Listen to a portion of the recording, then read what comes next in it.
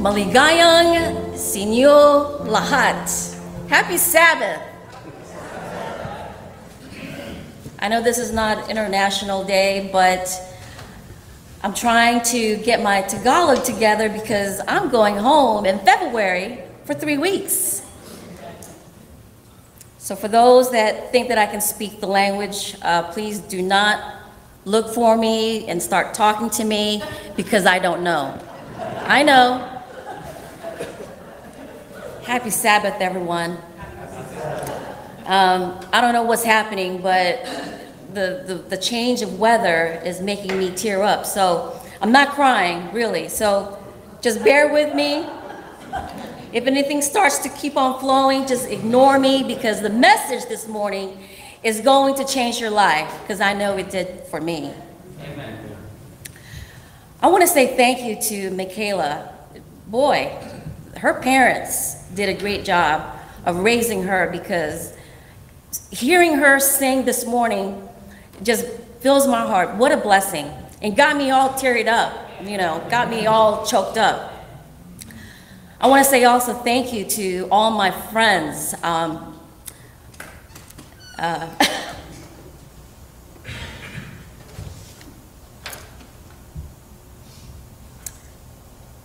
Thank you, Elvira, for coming.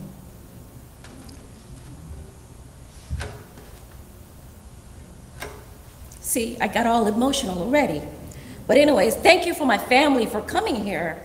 And also the visitors that have decided to be here with us today to worship with us.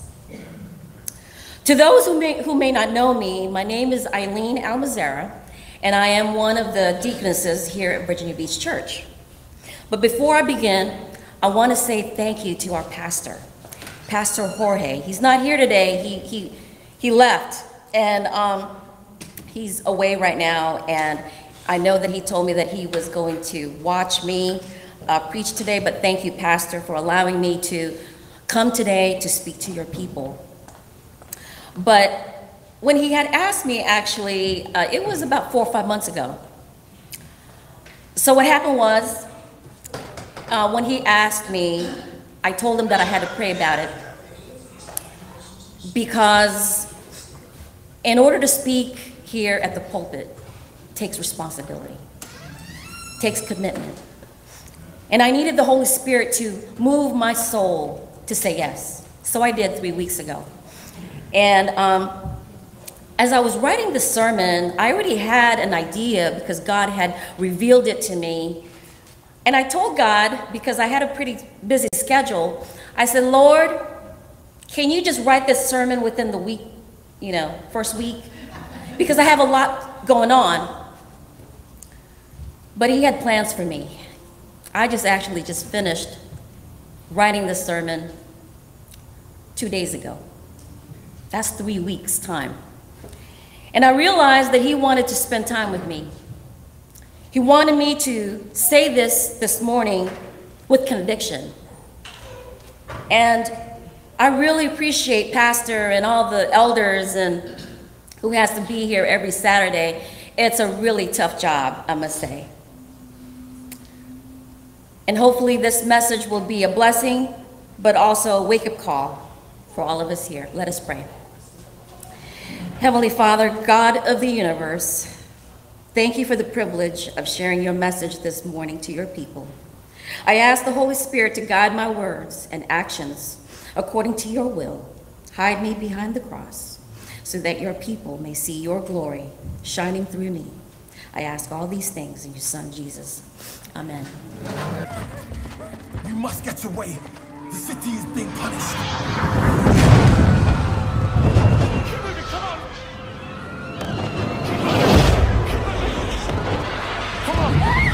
Look back at the city of sin. Okay. Believe in God. Do not look back. Lord. Don't look back!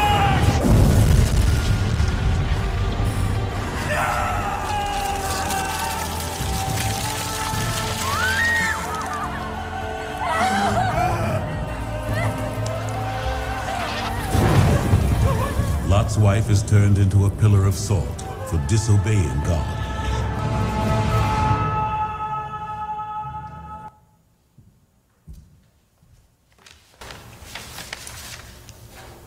In this short movie clip, God rained down brimstone and fire from heaven upon Sodom. But Lot's wife looked back and became a pillar of salt. So the title of my sermon today is Don't Look Back. The story of Lot is not only disturbing, but one of the most dramatic moments in human history.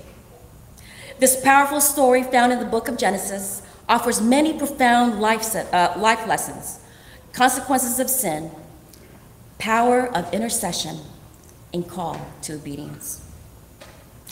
Now, let me start saying this. Most people have this misconception that God only destroyed Sodom and Gomorrah for their homosexual immorality. But in Ezekiel 16:49 says they were guilty of other sins too, like pride, selfishness, overabundance of food, wealth, and did not help the poor and needy. Jude 1:7 says Sodom and Gomorrah and surrounding towns gave themselves up to sexual immorality and perversion. They serve as an example of those who suffer the punishment of eternal life. Now, just a little backdrop. I'm not going to assume that all of you know the story. In Genesis chapter 14:8, Sodom and Gomorrah were not only the cities that God destroyed. There were 3 other cities, Admah, Zeboim, and Zor. Later in the story, I will explain that the reason why God destroyed Zor last. Think about this a moment. Fast forward in today's time, 2024, we see the sins of Sodom, not only 5 cities, but all over the world. In fact, the sin of Sodom is worse today than ever before. If you don't believe me, just turn on your television. For instance, we have a reality shows, Sister Wives. This consists of 1 husband and 4 wives. The next one is Bachelor and Bachelorette. This consists of 1 bachelor, bachelorette, and they date not just one, but many. And they offer 1 single rose at the end for marriage proposal. The next one, Love is Blind. Yeah, this is a good one. Is a concept of finding love without physical appearance first. Now, that doesn't work for me. But anyways, they are in the pod. These contestants are in the pod, and the concept of it is for you to know that person without seeing their physical appearance. The last one, and I don't want you to think that I've seen all these shows, but I had to do it for the sermon. I had to watch a little bit to understand. The next one, ladies, if you're single, don't do this. Love After Lockup. The title itself should explain to you what that means. They're dating people that are in prison, and hopefully they'll have a happy life after they get out. Have mercy. Finding love in all the wrong places. If anything, the depravity of the world today makes Sodom and Gomorrah look inviting and should be listed as one of the best cities to raise your family. Sure, we might not turn into a pillar of salt today, but this is a warning to Proverbs 11:21. Hear me now. Be sure of this, the wicked will not go unpunished, but those who are righteous will go free.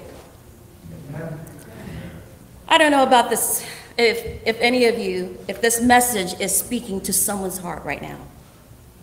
But God is making his appeal to you this morning. It is not a coincidence that you are here today. Some of us, and you know who you are, living a life of sin without repentance. If you happen to fall asleep during my sermon, it's okay. Just remember this. Don't let your past be a stumbling block that you cannot move forward. Stop looking back and let go of the past. No matter how far you've strayed or how heavy your burden of guilt may be, there is always a way back. 1 John 1:9 says, if we confess our sins, he is faithful, the Bible says, and he will forgive all of our sins from all unrighteousness. Not just some, all of your sins. Now, to better understand the story, I want to set up the stage. I want to tell you a story. Let's go back to Genesis chapter 18. Here we see that God visits Abraham. And you know who Abraham is? The father of faith, right? The father of many sons. God tells Abraham, after he ate a wonderful meal, that he was going to destroy Sodom because their wickedness has come up before him. In fact, the Bible tells us in verse 20, the sins of Sodom and Gomorrah were so great and their sins so grievous. God told Abraham because his nephew Lot lived in Sodom. Verse 22 says the men turned away and went towards Sodom. So there were 2 angels with him that day. They're going back to Sodom now. But Abraham remained standing before the Lord. This is his friend. 23. Then Abraham approached him and said, here we find, get this, Abraham negotiating with God. Will you destroy the righteous with the wicked? 24.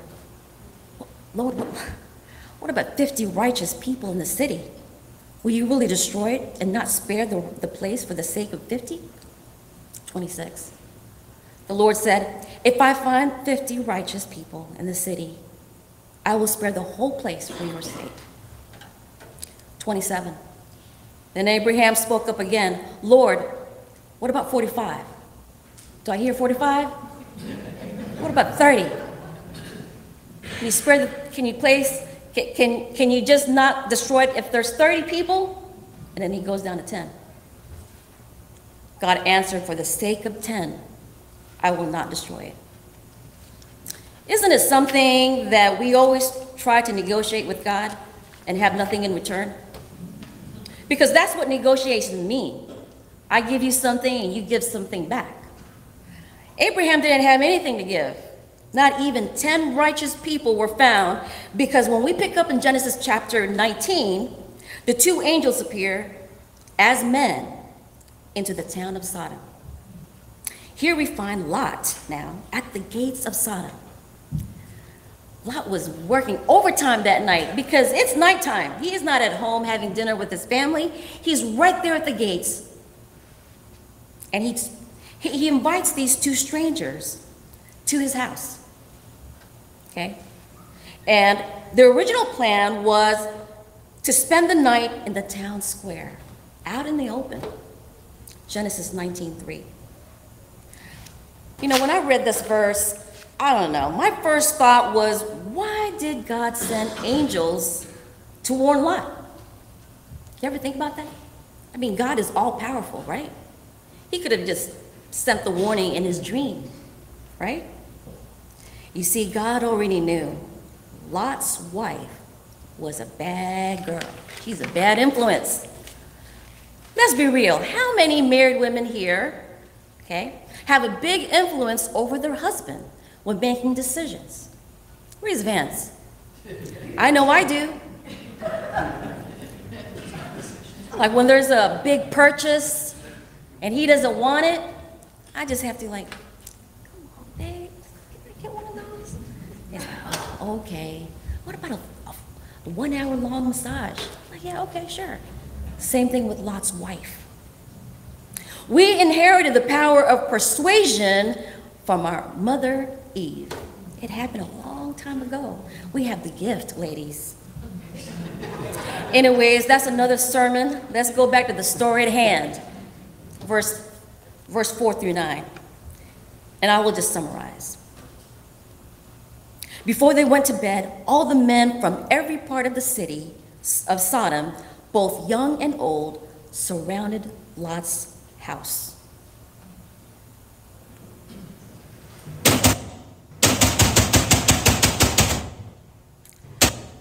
Lot, where are the men who came with you tonight?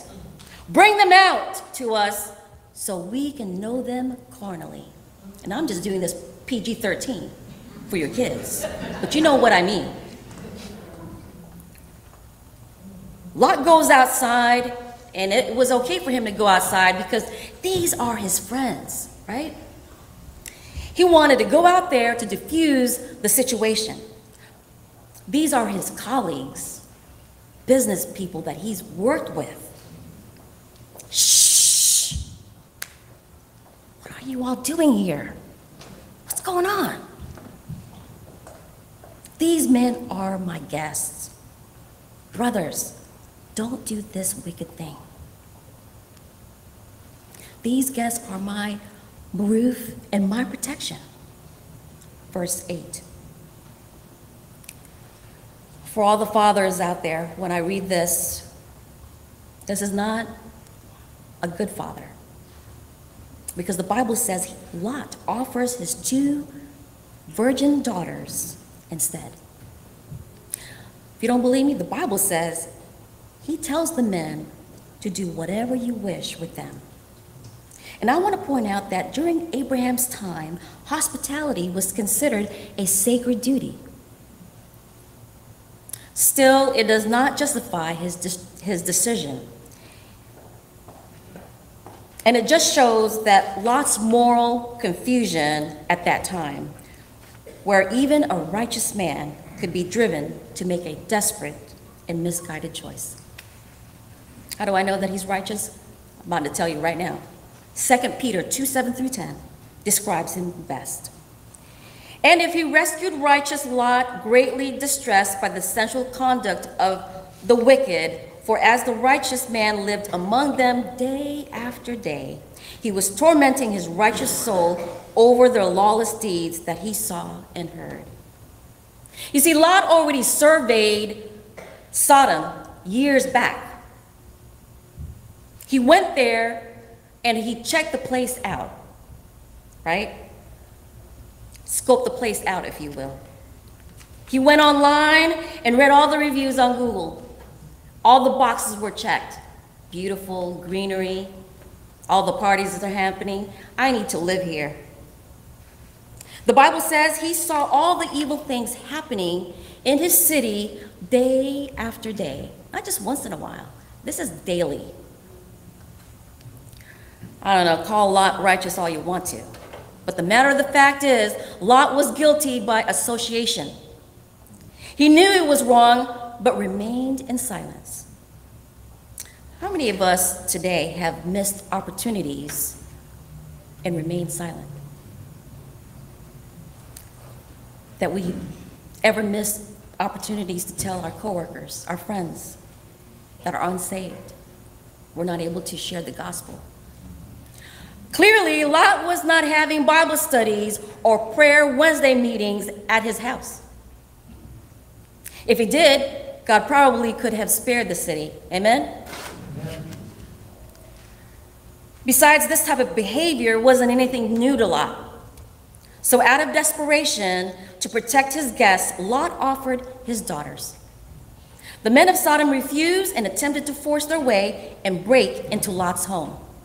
They were pressing Lot hard, trying to get in. Verse 9, get out of our way. I don't know who you think you are, judging us, calling our behavior wicked. You're the foreigner in this city. You're a nobody.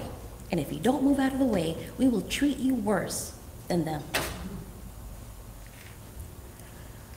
So I'm assuming that the angels hear this, right? All this commotion, all this drama going on outside.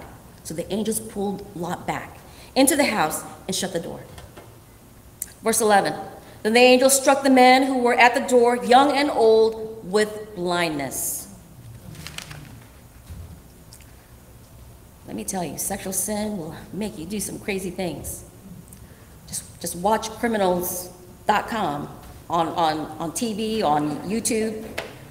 And remember the lady from, I think she was in the military, she drove I don't know how many hours and all these states just to be with her because of her jealousy, wanted to kill this individual. These men were blind and still trying to get through the door. The Bible says they were so tired trying to find the door. Come on now, if suddenly I lose my sight, what did you think that I need to know what's going on with my eyesight? These men didn't care. They kept on pressing hard to get through, to get these men, these strangers. I would have to go to the nearest sodomite urgent care or something, you know? But no, they just kept on going. Verse 12. The two men said to Lot, do you have anyone else here, son-in-laws, sons or daughters, in this city who belongs to you? You need to get them out, because we are going to destroy this place. Verse 14. Listen to this. Lot goes to his son-in-laws now, tells them that God will destroy the city, but they thought he was merely joking. How many times has God sent us warnings and we fail to take him seriously? I sinned before, nothing happened. I'm good. I have a good job. There's no need for God. Right? Until it's too late. Verse 15. Now this scene is where Lot must convince his wife to leave the city. She knows about it, but you know how this goes, ladies, right? This is all to the husbands here in the audience right now. And you can relate to how Lot was feeling of having the talk. That conversation was not going to be easy to tell his wife to leave everything behind because God is about to destroy the city. And I'll give you a modern day conversation between Lot and his wife. Here we go. It's Lot's wife. Come on, my love. The bank doesn't even open till 9 o'clock in the morning. What about all our money? What about our house, our pool, all our cars? You worked so hard all your life. We're going to leave everything behind? We can't leave now. Surely you can tell God to stop all this madness. Apparently something made him think about all his possessions, because the Bible says Lot hesitated. Lot was just strolling along, taking a sweet little time. At this point, the angels had to take the matter into their own hands by grabbing Lot's hand, his wife, and his daughters to take them out.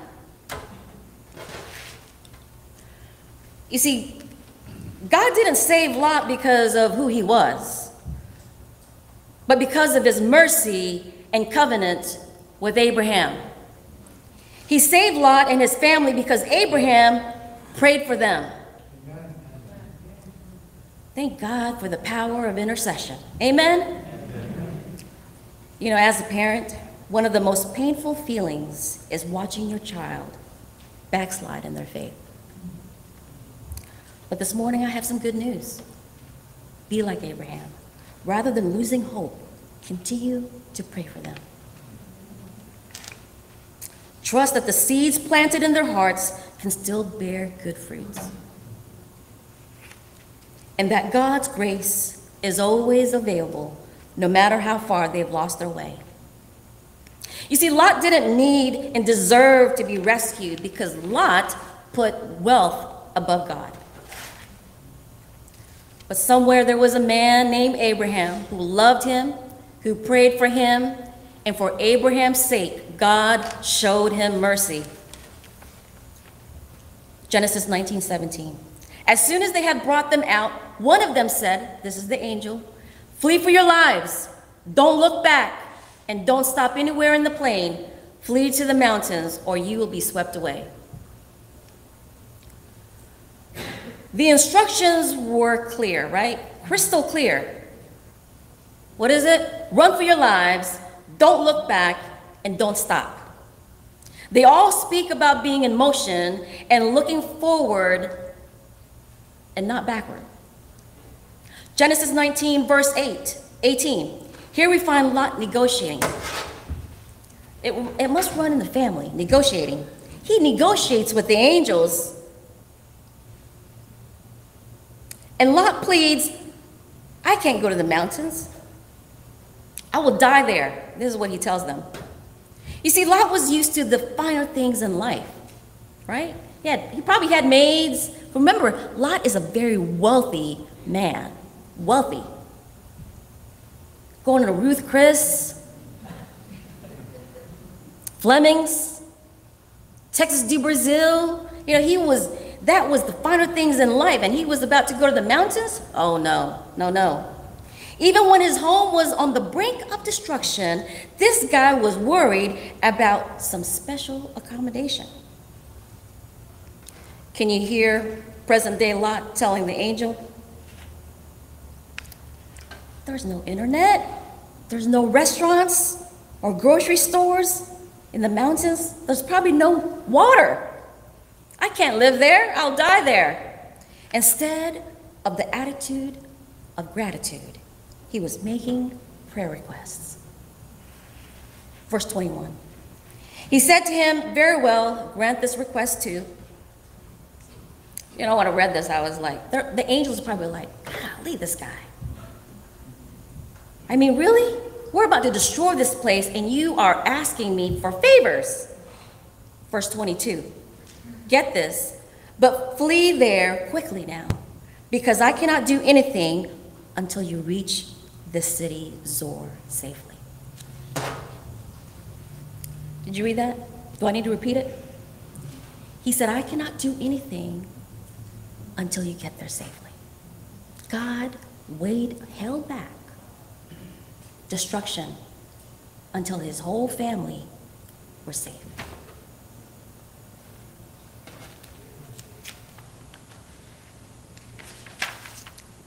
God is a loving God, merciful. That of all the people of Sodom, God chose to spare his life. How many of us are grateful this morning? Come on now. Out of all the people in Virginia Beach, God chose to spare your life and held back car accidents on your way to church. God chose to heal your illness. God chose to give you another life because that's why you're here. Verse 24. And then the Lord rained down burning sulfur on Sodom and Gomorrah from heaven. He overthrew those cities and the entire plain and the vegetation in the land. He wiped everything out. Verse 26. But Lot's wife looked longingly and was turned into a pillar of salt. You see, the problem with Lot's wife, her heart was still in Sodom. Her physical body was running toward the mountains, yes, but her heart was still stuck in Sodom. Longingly indicates that the real problem was the condition of her soul. She longed for the city she had left behind, and while anyone who has ever left home can relate to this sentiment, Sodom and Gomorrah was no ordinary place. This is a party town. This is Vegas 3.0, right? The people indulge in excess and blatant immorality. The people who lived there was intensely wicked, the Bible says, which means that Lot's wife was not just homesick for her friends back home. It was her wealth and her depraved lifestyle. And God wanted her to have a new life, a new soul. But she liked her old life better. Some of us here right now have heard God's voice numerous times, but we ignore his calls, his plea. I should know I'm one of them. Until one day God saved my life, which I will save the part of my story at the end. So don't leave yet. Verse 30. Lot and his daughters now eventually leave Zoar. And because despite of being spared from destruction, the people who lived there reminded him of Sodom's wickedness. You see, God will let you Choose, because that's our right. That's a gift from God, is to allow you to choose whether it's good or bad.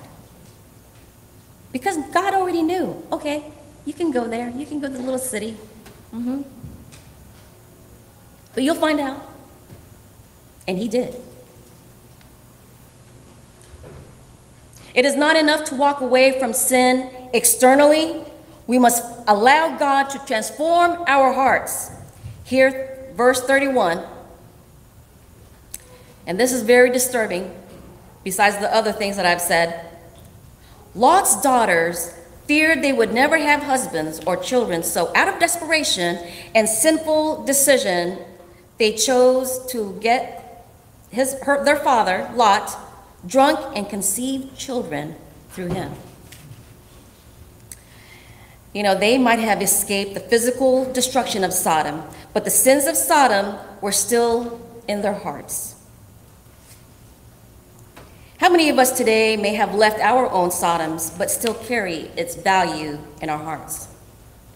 Maybe it's the pursuit of worldly pleasures, desires for power, or compromise our morals for temporary gain. We may have removed ourselves from bad situations, but if we don't allow God to renew our hearts, those sinful desires will return in our lives. See, Lot's daughters really teaches us that escaping the destruction of sin is the first step. So you have to realize you're sinning, right? The real transformation happens when you allow God to remove Sodom from your hearts. Almost done. And this is my personal testimony. And this story, unfortunately, my family does not know anything about this story because I'm one of those daughters that keep all of her personal life for herself, and I try to avoid at all costs to be a burden to my parents. And this is my testimony of his love and grace for me. Years ago, I don't know, maybe 14, 15 years ago, after a night of drinking with friends, I decided to drive home. So the next morning, I see all these phone calls from my girlfriend. So I call her back, and I thought something had happened, and she said, "Girl, did you not see that car in front of you?" I said, "Well, what car?" It's like, you were swerving all over the road." I said, "No, I'm sorry, I didn't really see anything. I don't really hardly remember how I got home." That's when I knew that God spared my life. At that time, my heart was still not fully transformed because I kept looking back at my past. And I would fall off the wagon here and there. And I'm talking not just by drinking, I'm talking about simple lifestyle. And I don't know this morning your wake-up call, but mine was when my father died 4 years ago from lung cancer. I watched him die actually in my mom's home, and if a parent that you love so much dies in front of you, if that in itself is not an encouragement to change, I don't know what will. And that was just 4 years ago. That was my wake-up call, to get my life together. Because you know why? I want to see my dad again. I want to see my Lola and my Lolo, which is my grandparents. I want to see them again. Because had I died that night, I knew my death would have been final. Hebrews 9:27 says, "It is appointed for men to die once, but after this, the judgment." This means there is no more opportunity to change before God. The Bible is clear, and I'm just the messenger. I didn't write all this, God did.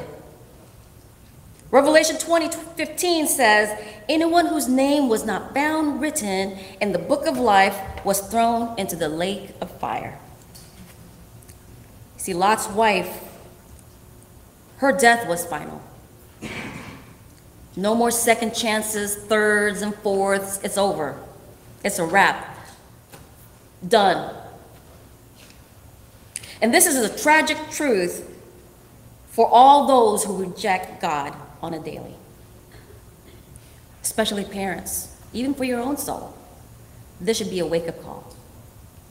Look at your children. You have to think for yourself, are they going to make it? Am I going to make it?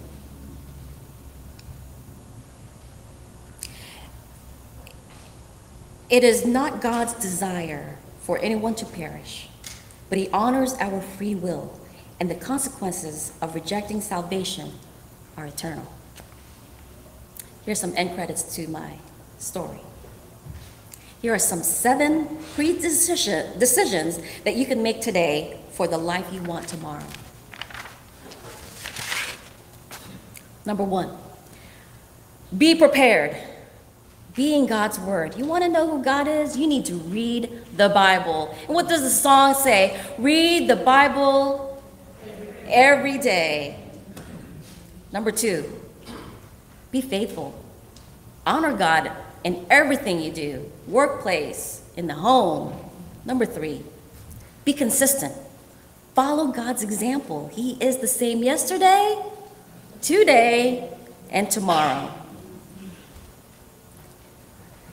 Number 4, be generous. God loves a cheerful giver. Number 5, be devoted. Devote your life to God. And number 6, influence others. Don't be silent like Lot. Take a stand for your beliefs. Lastly, be a finisher like Jesus, because he says what? It is finished. Thank God he didn't give me what I deserved that night. Thank God for his amazing grace. Let's bow our heads. Heavenly Father, we thank you, O Lord, for this beautiful Sabbath. Thank you for all those that have been here to hear your message. I pray, Lord, that we should not be looking back. Help us with your Holy Spirit to move forward for your second coming. I ask all these things in the forgiveness of all of our sins. Amen. Amen. I have decided to follow Jesus. I have decided to follow